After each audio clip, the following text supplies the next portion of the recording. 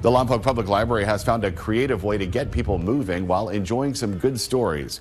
The library celebrated its installation of the Sidewalk Story at Beatty Park. Officials say there are 18 permanent installations that includes pages of a storybook.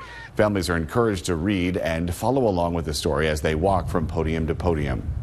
And as the families walk through, they can read the story, which will be promoting family literacy, family time, and also physical activity.